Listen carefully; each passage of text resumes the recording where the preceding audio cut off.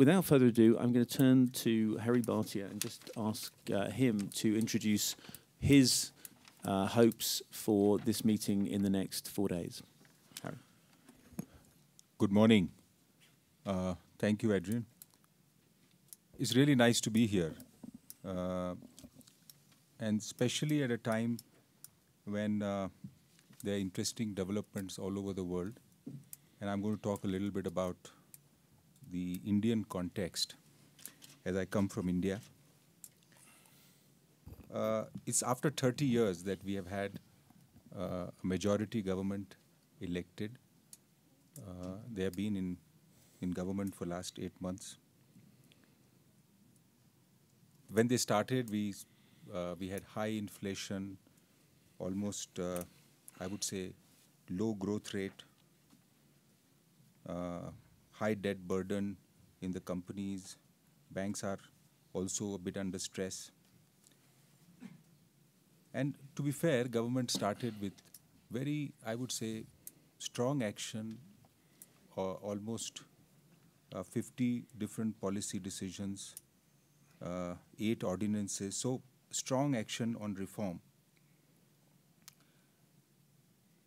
You will hear from some of the leaders, our finance minister and our power minister and the 2 chief ministers of the states are here, and you will see, and you'll hear about what's their agenda. But one of the things I just wanted to highlight was in India, as all of you know, that our demographics are very young. Almost 60% of the population is below the age of 35. We had a strong agricultural economy, but if you look at the size of it, which is quite small right now, but it employs almost 50%, or employs or underemploys 50% of the population, but forming only about 17% of the economy. Now, that throws a big challenge because India is trying to industrialize. So we have almost 15 to 17 million people coming into the job market every year. And that's a challenge for every government. And what you see is strong thrust towards urbanization, where people want to move from rural areas to find jobs. And of course, the more younger people coming into the job market. Now, the challenge that we face is for the people who are first time coming into the job market, and people who come from very poor families, parents were agricultural laborers, and to find jobs for them and to train them has been a big task. So here I would say I have 2 messages for this year's forum. Firstly, business can play a very important role in creation of livelihoods. And I say this because only 25% of India's people who are in the jobs have regular jobs. The rest are mostly self-employed. And if you take the agricultural part out. So what we need is, of course, the strong pillars of education, employability, and by employability I mean, of course, a lot of thrust on vocational education, and lastly, innovation and entrepreneurship. So self-employment through entrepreneurship is going to be one of the major ways where you can bring in the young into the job market. Now, one of my companies employs almost 35,000 people every year, and they leave after 1 year, and they come from class 10 or class 12. And what we find is they are the first-time job seekers, and after a year, they are able to go out to the job market, and they have propensity to find a better job and a higher income. So I think while the education system gears up for vocational training or proper or in the primary education, find proper ways to train people for the job market, I think business can play a very important role in creation of livelihood. Secondly, I would say, is India has started this big program for Make in India. You have seen it outside in Davos, which is really to not only for the global market, but for our Indian market, which continues to grow presently at 6 to 7%, hopefully will grow at 8 to 9% in the next 2.5 years. So that is going to absorb a lot of people from the agricultural side and bring it into manufacturing. Lastly, I must conclude and say that for me, the best corporate social responsibility would be to really create livelihoods. And I think creating sustainable enterprise will help create sustainable livelihood. Thank you. Harry, thank you very much. Winnie, Byanyima, two of the big themes here in Davos, in the theme of the new global context, is both inequality and climate, and you've got very strong views on both of those and strong contributions to make. Can you share with us your thoughts for this year's meeting? Thank you, Adrian. Yes, extreme economic inequality is out of control globally, and it's getting worse. At the same time, the impacts of climate change are exacerbating inequality. Last year, Oxfam released a report here at Davos where we said 85 people, richest people, owned as much wealth as the bottom 50%, 3.5 billion people. Well, this year we've released another report, and that figure has come down to 80. 80 people own as much wealth as the bottom 50%. So extreme inequality is increasing very rapidly. And if it isn't checked, by next year, 1%, the top 1% will own more than the 99% combined. Is this the kind of world we want to live in? We're concerned because, Oxfam's concerned because this has an impact on poverty. We cannot eradicate poverty with these levels of extreme inequality.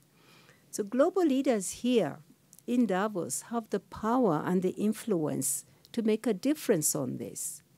We have here 1,500 business leaders, global business leaders.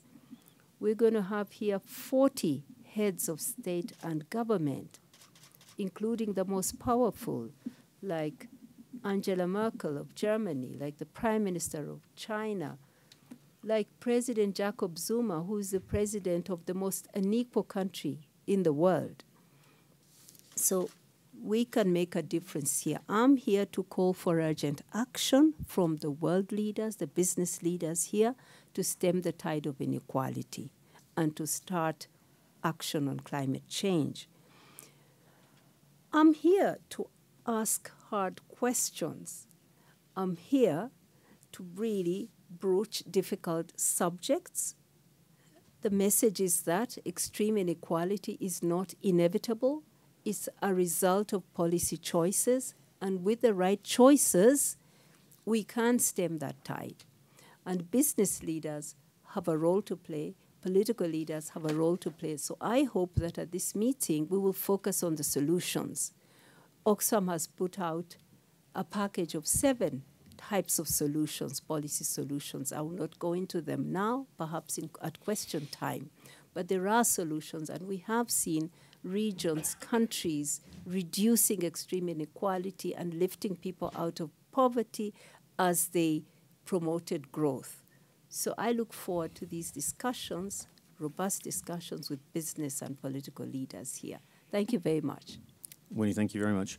Katherine Garrett-Cox, in addition to being CEO of Alliance Trust, you're also a young global leader, and you know the forum well from both sides.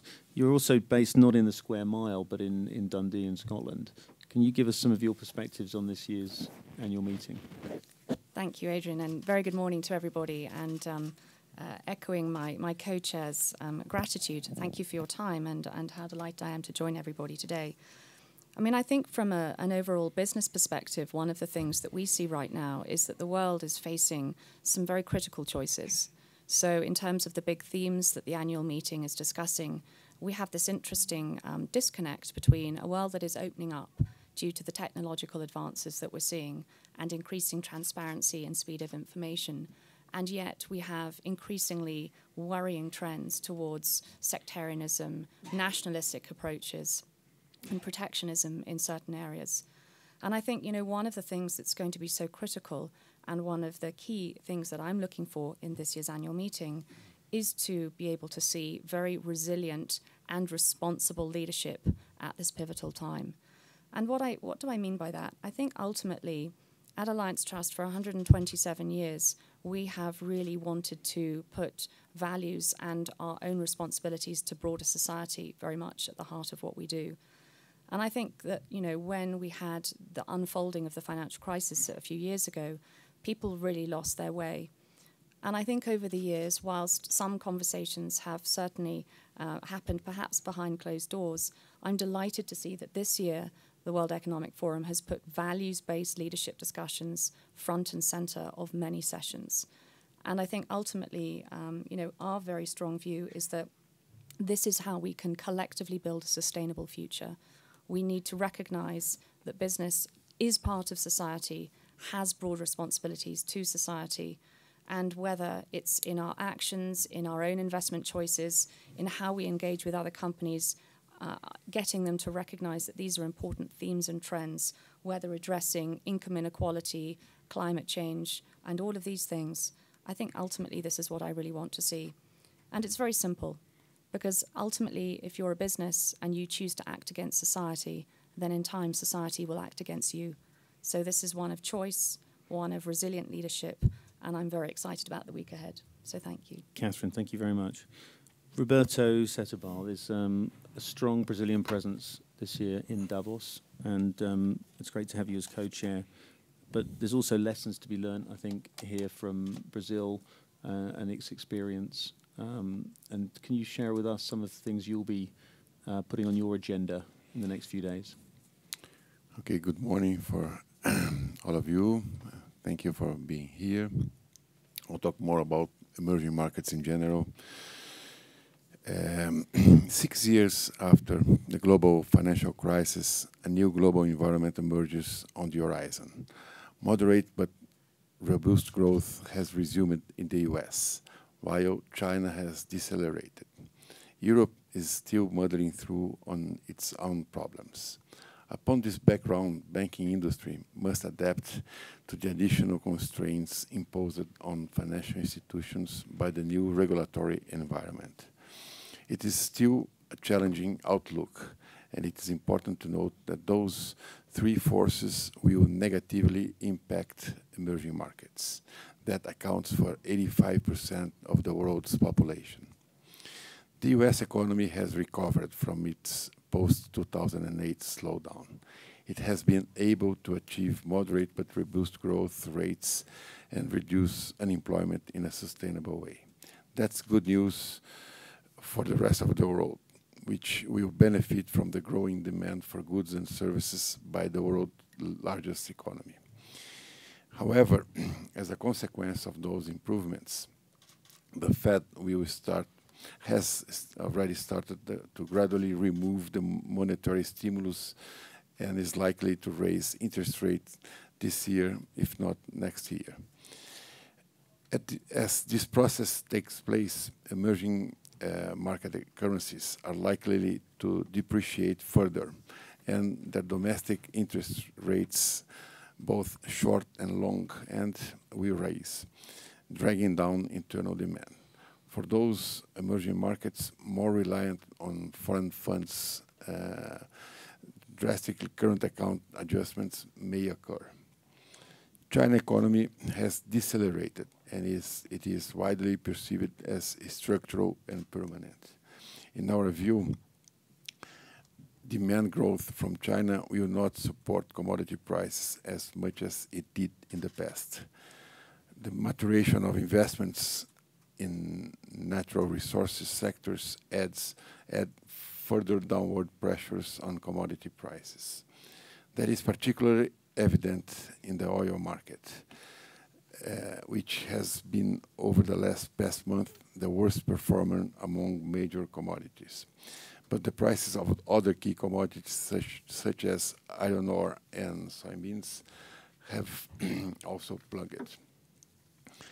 Even though it's still too soon for definitive conclusions, I believe the decline in commodity prices is at least partially permanent.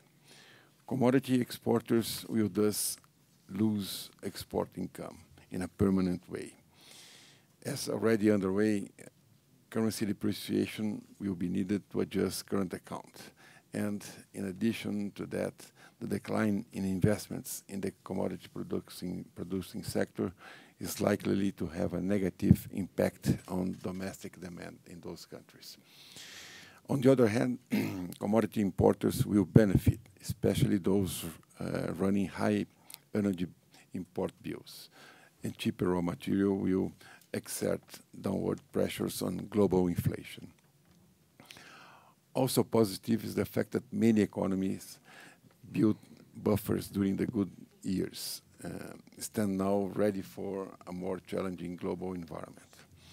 The banking industry faces important challenges on the regulatory fields in this new global environment. The impact of the new capital and liquidity requirements ranged from heterogeneous reduction of profitability affecting some business lines to activities being completely outlawed. Financial intermediation will become more expensive, especially for higher risk segments such as project finance, credit cards, and small companies. Capital allocation for sovereign debt is under discussion. It is another initiative that would affect emerging markets. However, we expect banking industry to come out of this process more resilient. It will also be more capitalized and adhere to better quality, better liquidity standards. Finally, I expect the discussions in Davos to address those important issues and its consequences. And I expect that when we go home in a few days, we have a better view of what should be done to strengthen the world economy. Thank you. Roberto, thank you very much. Now, my apologies for getting everyone in slightly late. I'm going to try and see if we can squeeze in 10 minutes of questions from folks here. Can you just raise your hand if you have a question you'd like to ask? And also, if you do have a question, can you share your name and your organization? That would be fantastic. So if I can just peer out into the room past the lights, which are slightly blocking me. Can I get a sense of who has a question for one of our co-chairs, or all of them? Lady in the pink, and we'll get a... Hi, my name is Arantxa Iñiguez, Spanish press agency EFE. I have two questions. The first one is about the impact in the global economy of the slowdown of the China economy. And the second is regarding the women quota of participation in the forum. I think the World Economic Forum has a target for every year, and I don't know if you have met this target this year. Thank you very much. Sure. Well, let's take women participation first, and hear from both Katherine, Winnie, and perhaps Roberto and Harry if they'd like to contribute as well. Our target is for more women to be engaged in every aspect of global leadership permanently. And last year in Davos, you had Prime Minister Abe announcing his goal of 30% of women's inclusion by 2020 in Japan. We have 4 task forces currently working with governments to try and improve representation of women across the world in all aspects of global leadership. And if any governments are listening, we're welcome to work with any of them to improve that level. But as we point out persistently, when we invite leaders of organizations, we invite them as leaders. And if the organizations are functioning to promote men into those roles, or they're not doing enough to promote women, then that's reflected to some extent in the invitations to Davos. But if you look at this year, in the past, in the meetings we've held, we've had over 20% of women engaged. This year in Davos, we're up ahead of where we were disappointingly last year, and we want to keep moving that in the right direction because it should be 50%, 50%. There's no two ways about it. You can follow, by the way, also our Global Gender Gap report, which annually benchmarks a whole range of different factors on this. But that's kind of me speaking in my capacity as forum spokesman. For a less biased and more independent view, I'll turn to our co-chairs. Winnie. Thank you. This is a very important question. Obviously, here at the World Economic Forum, where I'm told there's 17% participation of women at this meeting, the World Economic Forum is limited as to how it can achieve a high participation of women at its annual meetings, because women are not occupying senior positions of political leadership or of business leadership. We need to do more there before we can get them to be at meetings such as this. But the signs are good. I was in Brisbane recently for the G20 summit, and there the G20 leaders made a commitment to pursue 30% increase in women's labor force participation over a period of time. The leaders said they are going to go back to their countries to put in place the policies that will bring more women into paid, safe, good jobs. That's very important, and it's when they're there that they can rise to top leadership. Let me give you one statistic. Quebec, by putting in place a child care subsidy, has been able to bring 70,000 women into paid employment, and through that increased its revenue base and was able to pay for that program. So there is a win-win there, that when you have more women in paid work, you also increase growth and you also build more women's leadership in business and in politics. So there's a lot to gain, and the moment is right to promote women's leadership in politics and in business. And perhaps what I'd add, just more from a young global leader perspective, I've been participating in the last couple of days in their sessions, and I would say there's probably pretty much gender balance within the young global leader community. I sit on the foundation board of Young Global Leaders, and for the last couple of years, as we've been bringing all types of young global leaders through the system, whether they be from the business community, NGOs, public office, we've been working really hard to strive for gender balance. So actually, it's all about the pipeline. I mean, it's the same situation as we have in business. And I think that there's probably, in business in general, there is still more ways to go. But I think it's really about having, again, a very strong view that this is important. And as I can see the young community coming through, both at the young global leaders and at the shapers level, I'm very hopeful for the future. I think there's also an issue that I'd highlight here, which is it's an equity issue that doesn't just affect one gender or another. And if you look at, for example, some of the proposals coming through, like male paternity leave, men actually taking paternity leave is a key factor in helping empower women to actually pursue careers successfully and pursue jobs. And you can see there's people here like Adam Grant from Wharton Business School who've got a whole range of different recommendations on how men can play a part, importantly, in actually delivering on some of the promises that are talked about.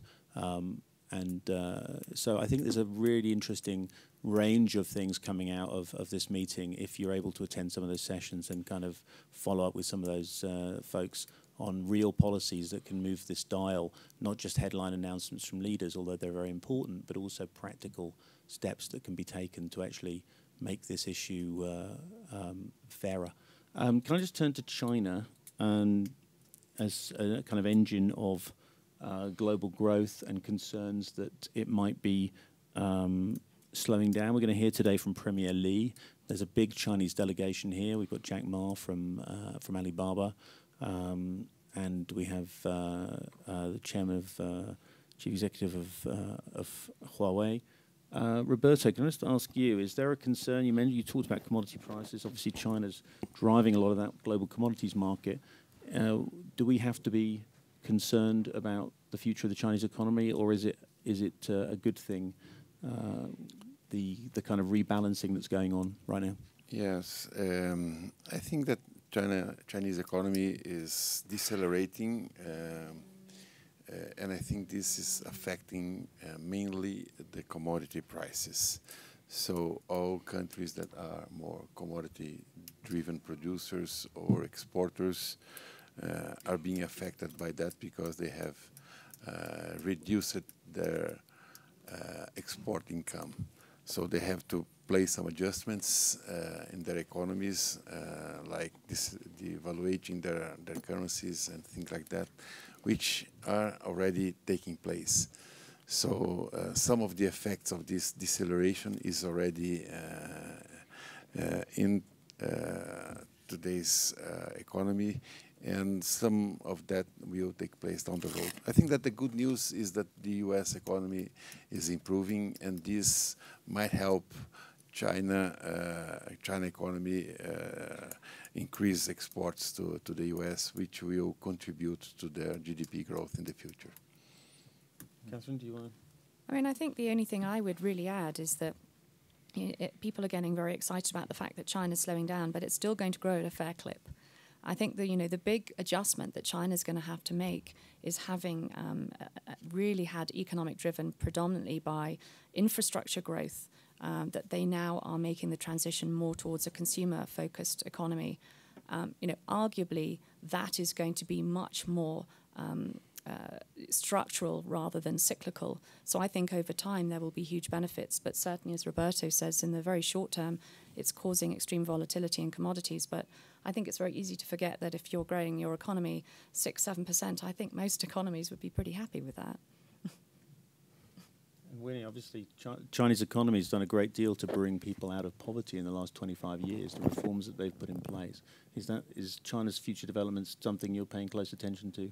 Absolutely. Even in terms of achieving the Millennium Development Goals, that goal number 1 on eradicating extreme poverty was achieved largely because of China's contribution and India to lift millions out of poverty. But also we have to understand that the commodities markets, that the export of commodities by the developing countries is also one of the drivers of rising inequality, because you have a situation where in many developing countries that depend on natural resource extraction, that this resource is captured by a small political and economic elite, leaving many, many people without jobs, without incomes, and the resource is not plowed back into the lives of people. So China's slowing growth and its impact on the developing countries where it imports from might be an opportunity for these countries to look closely at how the natural resource that's extracted is taxed, the fair taxation of that wealth, and the plowing back of those resources into health, into education, and into sectors that create employment for young people. These questions are very political. They need to be debated. And I think this is also the slowing of Chinese growth is an opportunity for more discussion of how the natural resources can benefit poor people. Harry, what are you hoping to hear from Premier Li today and from China's participants at this year's annual meeting? Yeah, firstly, I fully agree with Katherine that China is a huge economy and still growing at 7%. So it's really, there is a slowdown. And if India goes from 5 to, let's say, 7.5% in the next 2 years, I think we will see some stability there. And what I am hoping to hear from Premier today is really what is the adjustment that China is going through. And I think it's a strategic and a planned adjustment which relates to maybe some of the excess investment that have been made in the past few years. And they are very good at it. They will quickly adjust and hopefully stabilize the economy at a reasonable growth rate. US is continuing to grow, probably add to that. And I think the impact is also by Japan and Europe having very almost no growth and deflation. So that is also having an impact on commodity prices. So, but I'm hoping that in a year's time we will see some stability. Thank you. We've almost made up the time that I deprived you of at the beginning. Can I just, we might have time for one very, very quick sort of one-line headline answer from our panelists. If anyone has an outstanding question, or if you want a chance to follow up with them independently afterwards, they will be active in the Congress Center. Any hands shooting up that I've missed? If they're not, I'm going to release our co-chairs back into the wild and wish all of you a very successful and enjoyable and productive annual meeting. Thank you. Thank you. Thank you, Adrian. Thanks, Andy. Thank you. Thanks. Thank you. Thank you.